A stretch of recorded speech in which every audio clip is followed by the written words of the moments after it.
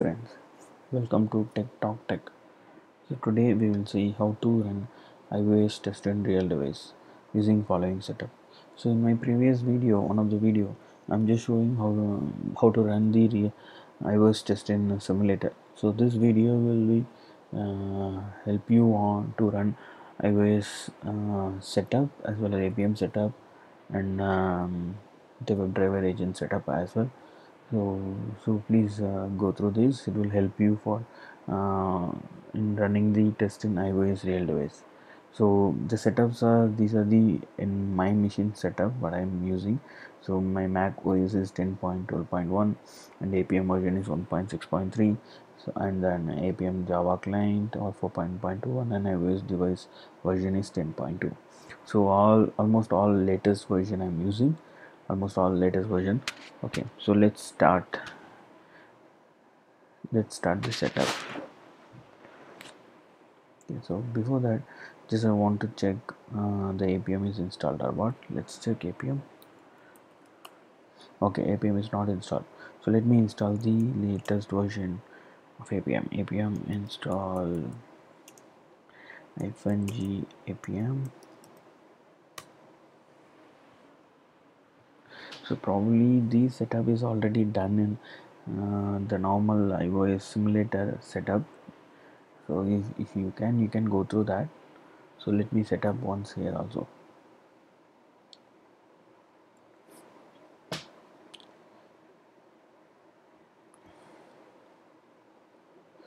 So this already have in GitHub. You can go through that how to set up the apm driver. Basically that is the main thing. apm.com/pm.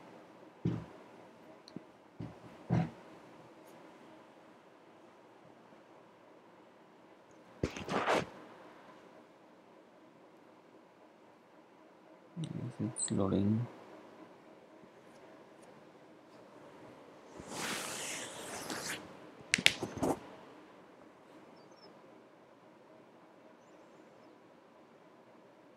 Okay. So you can go to this apm exe unit driver.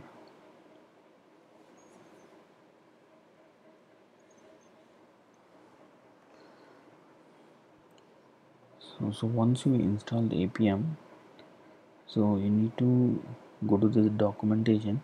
So you need to follow some set of things. So you need to install some of software, some of the brews dependencies, all those things. Yeah, so these things already done with that iOS simulator setup, but I am just going through that. I'm not installing since I already installed all those dependencies. So I need to install iDevice installer, cartridge, iOS deploy, and device console and exit pretty. So you need to install once the apm is installed properly. So next you need to do the real device setup. So real device setup can do the manual configuration. So you need to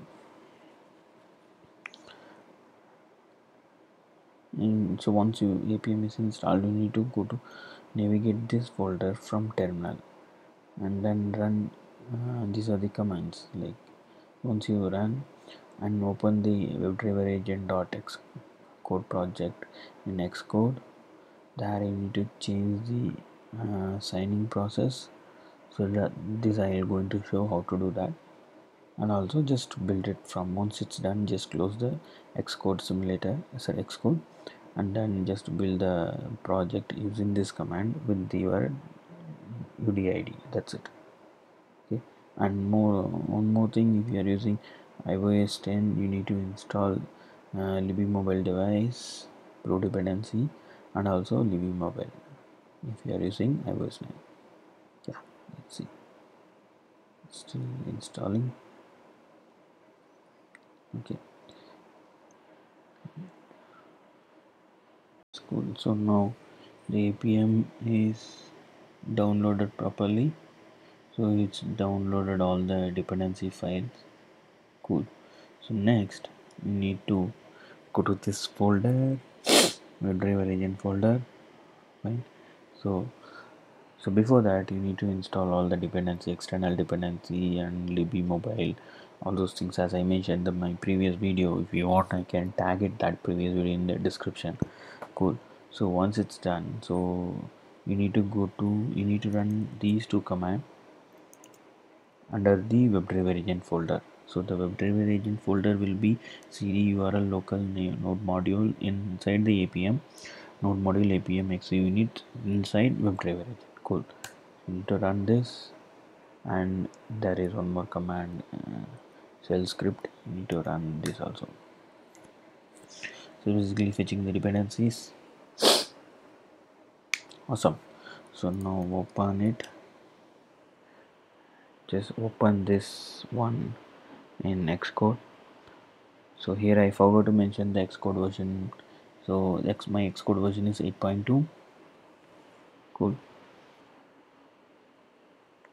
Just launching in Xcode.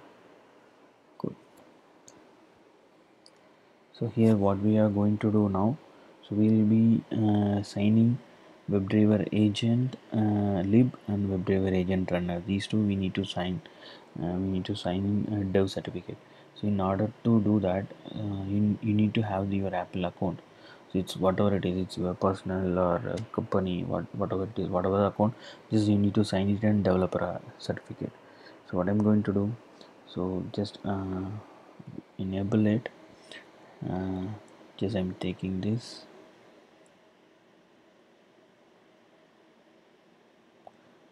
Wait for it's creating the certificate. Awesome. So WebDriver agent lib is created. So again WebDriverAgent runner, selecting that, it's registering, creating. Okay, the problem is this ID is not registered with that dev certificate. So what I'm going to do, so previously I just changed, I can do it now. Go to build setting, from there, so it's already added some piece of code. I'm going to remove that. So ideally it's something like the com.facebook.webdriveragent. So what I'm going to add here, com.facebook dot I'm going to add test. That's it. com.facebook.test.webdriveragent. Cool. Awesome. So now both WebDriverAgent lib and WebDriverAgent runner are signed with my dev certificate. So now I'm going to close that Xcode. Cool. So once it's done, so what you need to do, you need to run one Xcode build command. So I'm just copying it. I'm just go to that terminal. From there I need to run here. So here you need to pass your device ID. So where you can get the device ID, again go to the Xcode.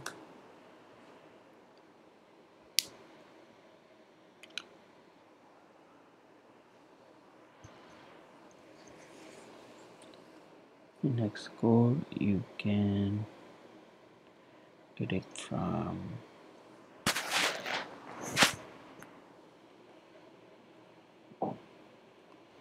launching, yeah. So here you can get it from window, device. From there, this is my device. Copy this.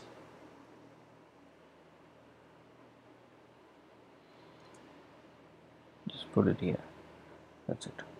Just run this.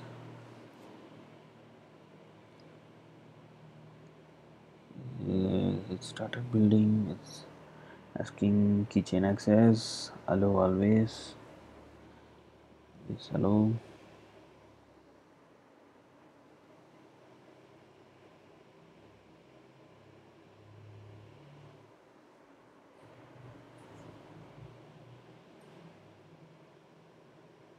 It takes some time to build code sign and everything.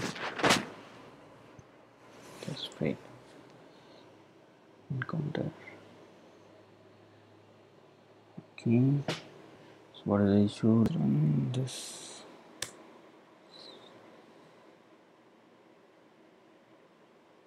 It says building the project from command line.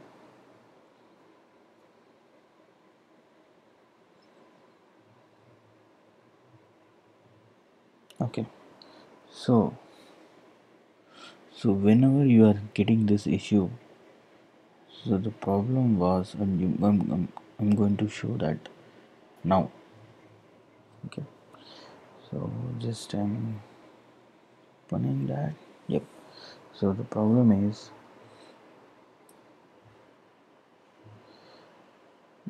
the problem is here. So I can't able to launch. It says untrusted developer. Okay. So what I'm going to do, I'm going to settings. In the setting general, from the profile device management, here I'm going to trust my email ID. Yes, trust. So now everything is fine. Let me run it once again.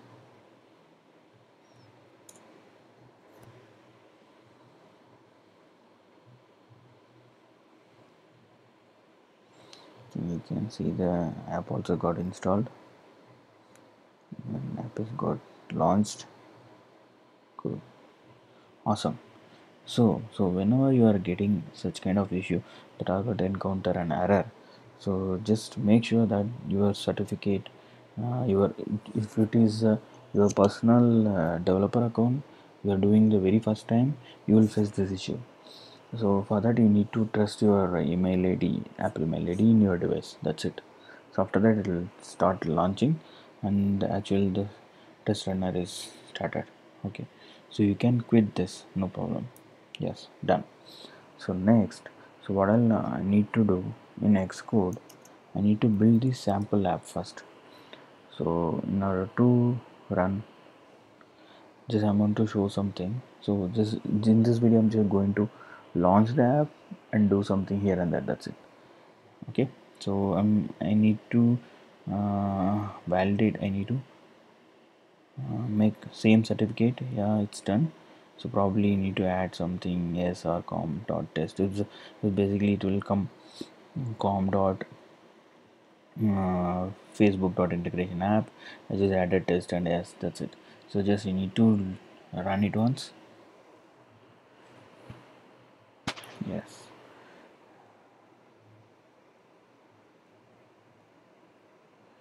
So probably get launched.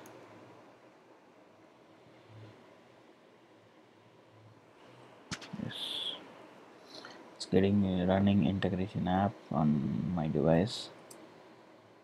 Yes. Okay, cool. It's get launched.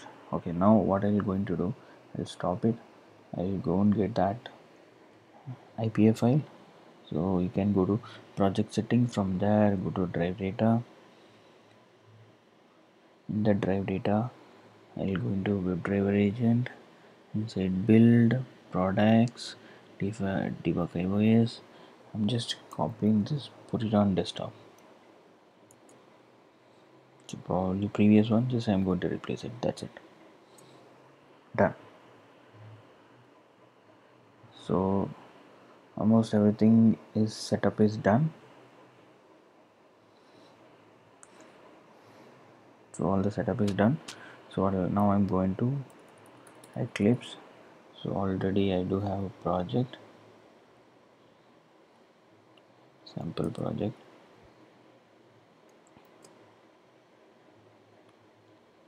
Okay, so the desired capability is APM version is 1.6 and platform version is iOS, and platform version platform name is iOS and platform version is 10.2. My device name is this and UDI ID is this, and the path of integration app is this.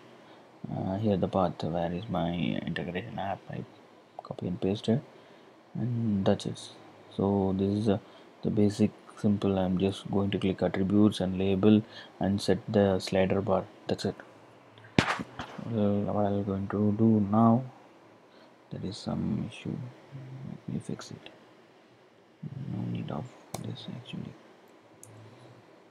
Okay, so now I'm going to start the APM now.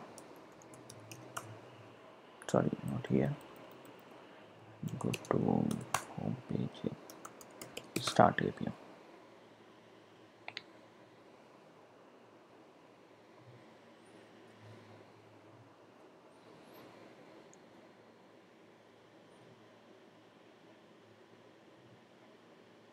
Cool. It started the appium server. So finally everything is set. So just we will starting the test. Just start the test now. Run as Java application. Let me open the quick and then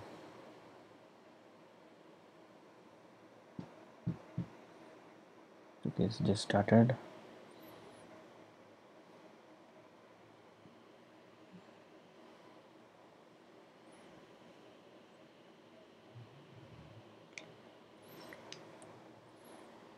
So starting the Webdriveragent.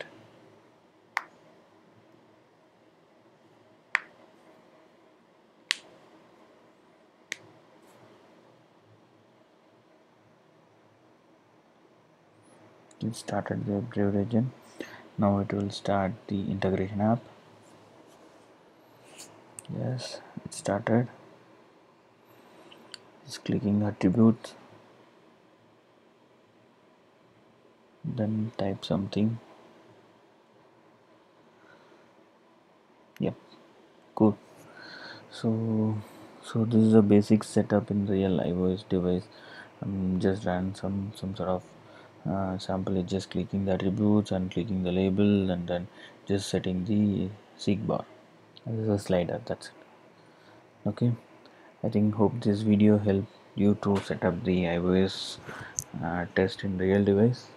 So thanks for watching this video on my channel, and subscribe the channel if you want more videos like this, and please post your question in comments so that I can help you in whatever you're asking. Okay, thank you, bye.